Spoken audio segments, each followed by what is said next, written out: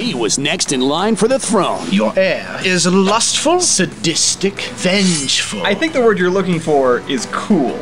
He was next in line for confession. Forgive me, Father, I took the Lord's name in vain. I was doing my prayers and I called him Jeebus. Until one day. Dad is gonna disinherit you, bro.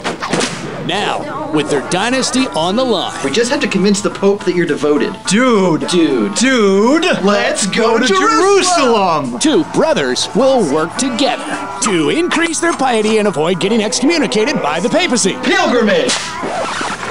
God help us all. There's one.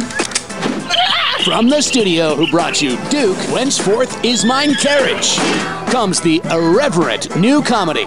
The Medieval Times calls it the biggest event since Justinian's plague.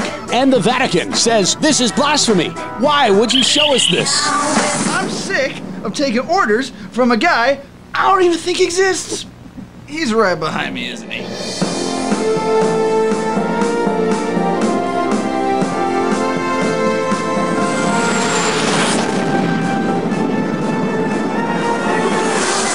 Crusader Kings, coming to a stage near you.